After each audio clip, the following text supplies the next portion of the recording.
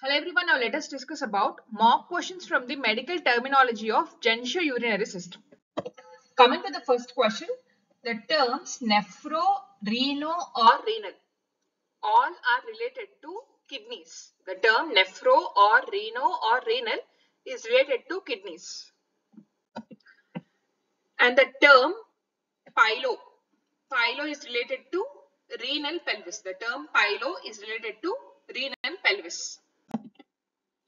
The term cysto is related to urinary bladder. The term cysto is related to urinary bladder. Orchio. The term orchio is related to testis. So option C is the correct answer. Orchio means testis. Balano. The term balano is related to glans penis. The term oophouro.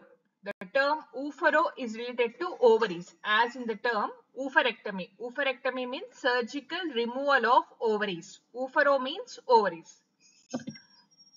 Salpingo. The term salpingo is related to fallopian tube, oviduct or uterine tube. Fallopian tube is also called as uterine tube or oviduct.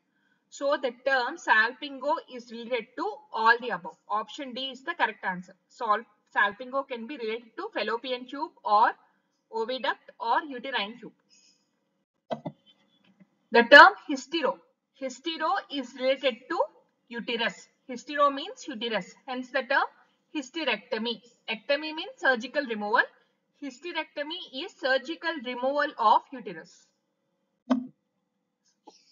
Next question, the term colpo, C-O-L-P-O, colpo is related to vagina. Hence the term colposcopy. Colposcopy means examination of vagina.